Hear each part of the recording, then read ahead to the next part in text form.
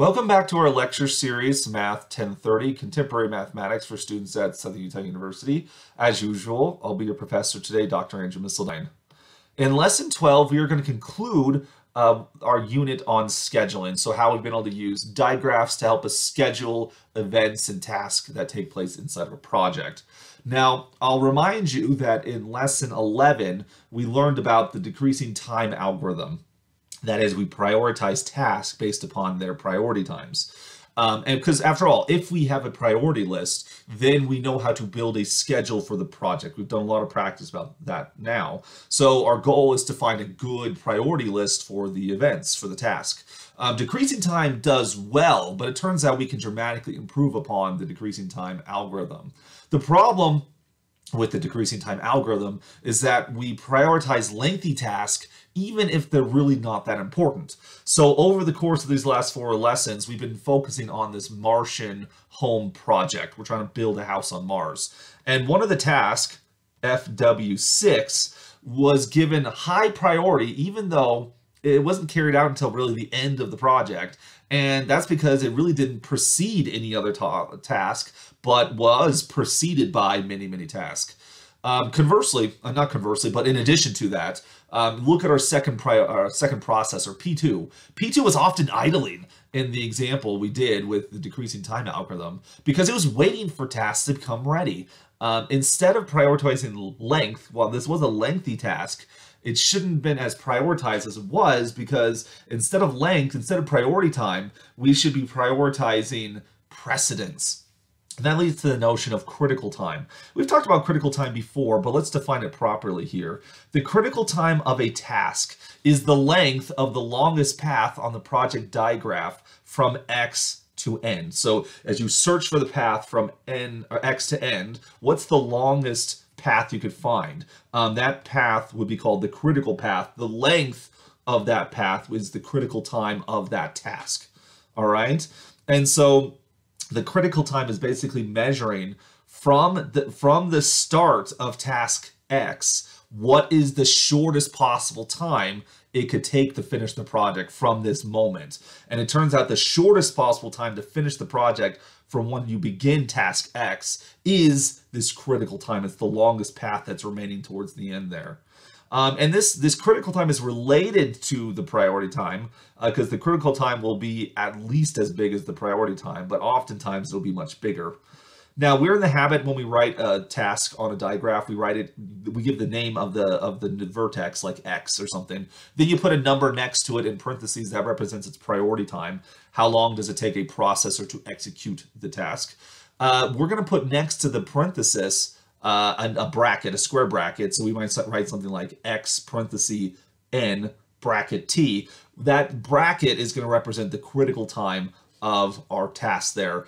What's the critical time? That is, what's the longest path from X to T? Because like I said, the importance of critical time is that once you start beginning X, the very fastest you can finish the project at that moment is exactly its critical time. Okay, now the project might take longer than the critical time to finish from that task. It's just, that's the thing, is the critical time measures the bare minimum time it takes to finish the project from when we start executing this task. And that's only if you have no shortage of processors. If there's not enough processors, then maybe you have to wait to do certain tasks, but that's the bare minimum there. So we can actually talk about the whole project's critical time. We've used this language before here. In every digraph, there's this start and end vertex. They themselves have 0 processing time, but while end will always have 0 critical time because the path from end to end is nothing. Start, on the other hand, will have a significant critical time. And so the critical time of the start node, we also call the critical time of the project. And likewise, the critical path of the start node, we'll consider that the critical path of the project itself. Because after all, the critical time of start, since start is a task, will measure from when start begins, how long at a minimum will it take to finish finish task to end, which is the whole project. That's the critical time of the project. And so that's how we used that term previously. So now we've introduced critical time to each individual task.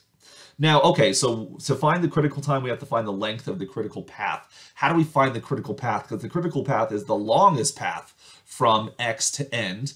And that sounds a little bit fishy, right? How do we find the longest path? Because finding longest path is typically impossible on an undirected graph, since a path can wind its way around a graph infinitely often, right? So if you have some type of like graph, you want to go from this vertex to this vertex to this vertex to this vertex to this vertex, something like this. So here's like A and here's B. You want to go from A to B. Well, if you use like Dijkstra's algorithm, you work backwards. Well, I mean, Dijkstra's algorithm will find the shortest path. If you're trying to like reverse Dijkstra's algorithm to find the longest path, you might get stuck in some type of loop. Ooh, loop-de-loop-de-loop-de-loop. You could say just going on that merry-go-round forever, ever, and ever. So the paths can get arbitrarily large, and therefore there is no like longest path necessarily.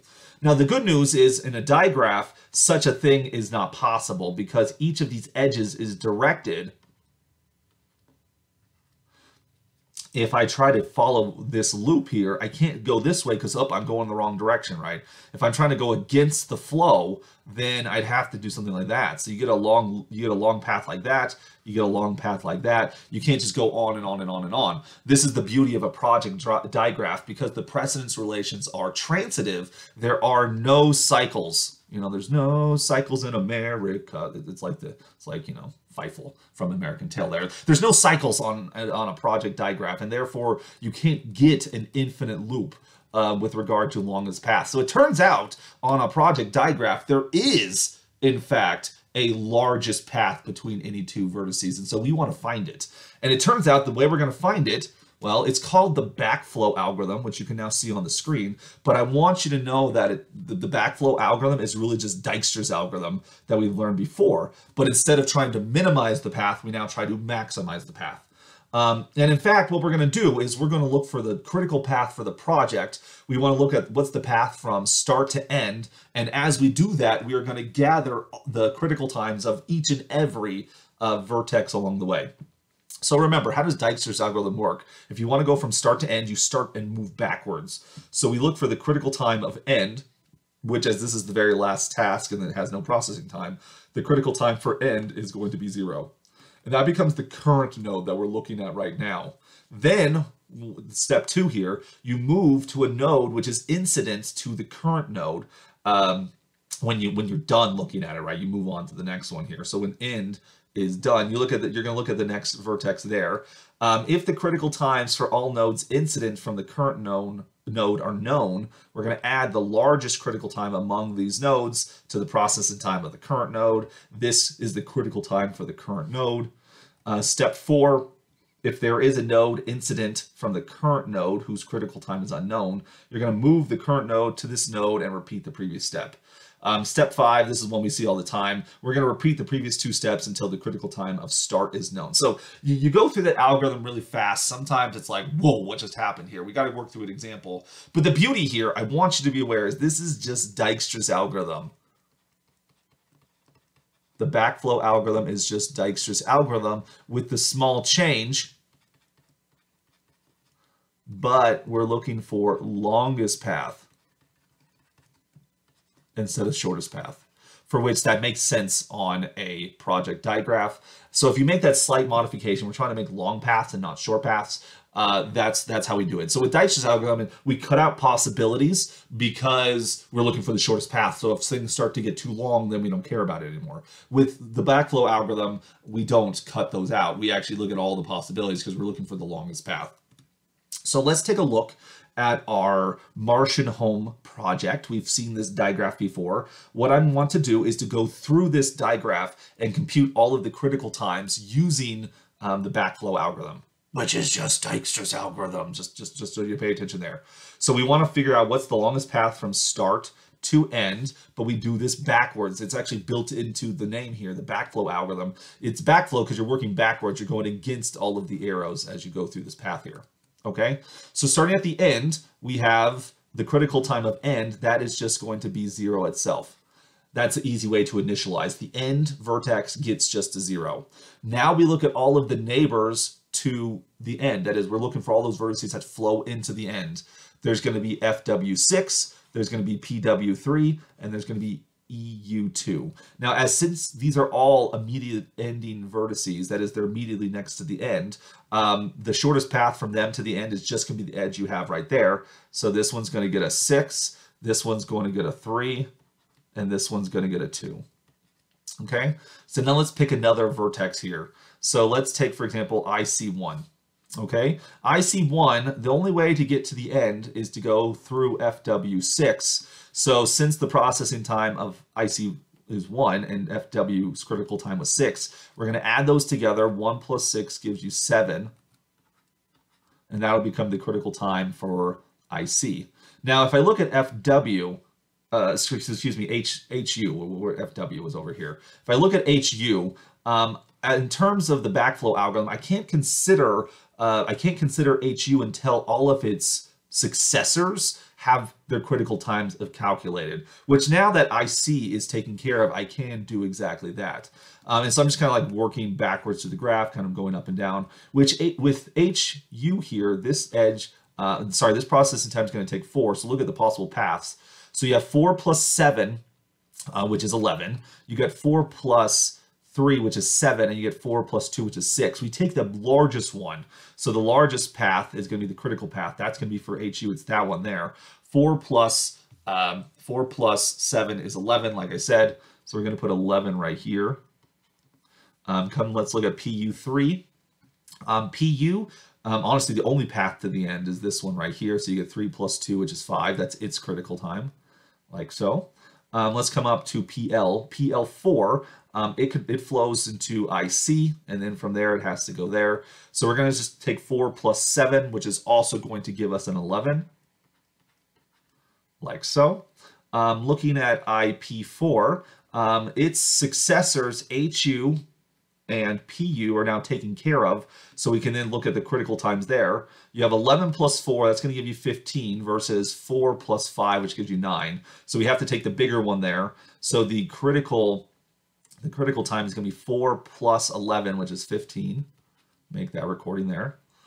So then we can move on to ID. ID has a processing time of 5.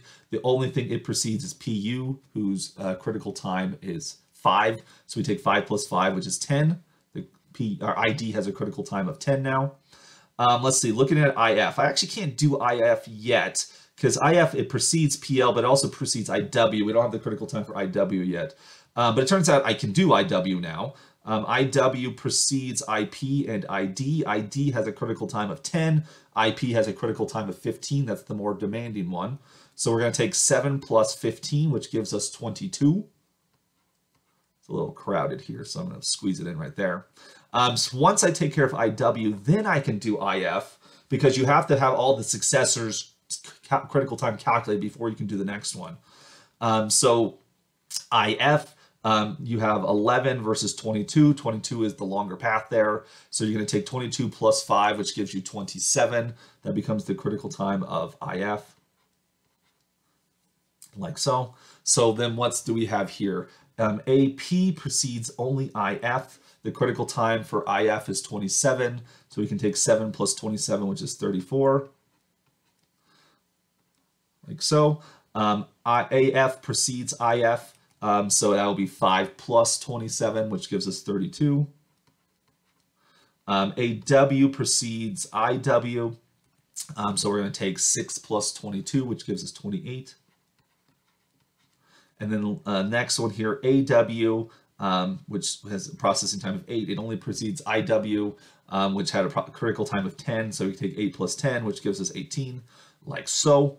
And so then the last vertex to consider is start itself, for which we look at all the things it precedes. It precedes 34, 32, 28, 18. So the highest critical time there was 34. You're going to take 0 plus 34, and this now gives us the critical time for the project. This project will take 34 Martian days to complete at the minimum. That's again if we have enough processors here.